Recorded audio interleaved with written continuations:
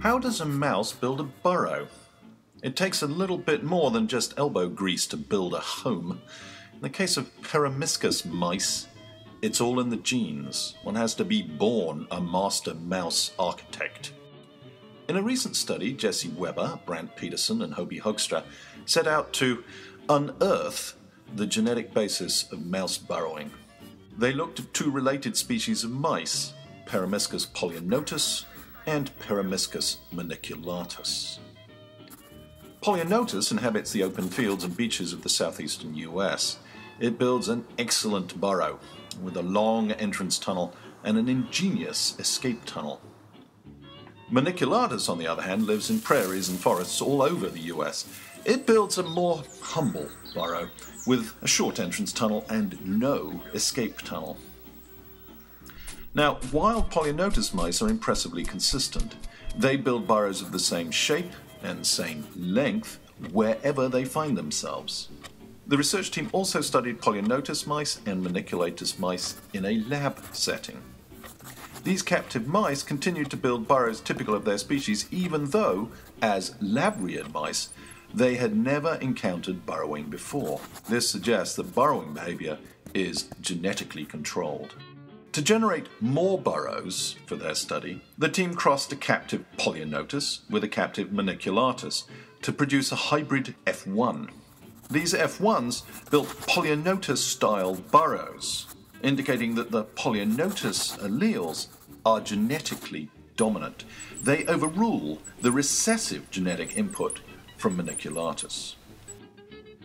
Finally, the team backcrossed the hybrid F1 generation with the parental maniculatus mice. The result, lots of variation in backcross burrows.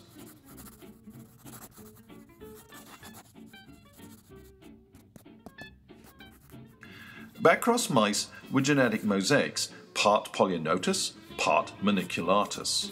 So the backcross mice that built polionotus-style burrows must be carrying the critical burrow-determining components of the polionotus genome. The team used a technique called QTL mapping that correlates the presence or absence of pieces of polionotus DNA with polionotus-style burrowing in the backcross mice. This allowed the team to find the burrowing genes in the Peromyscus genome.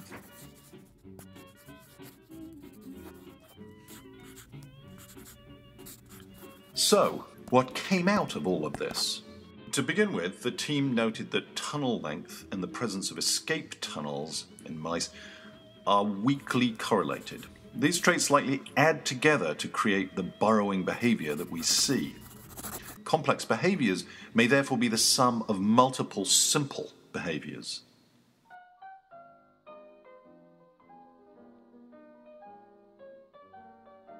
Secondly, the team found that 3 genomic regions are responsible for tunnel length, with each region adding about 3 centimeters of length to the entrance tunnel.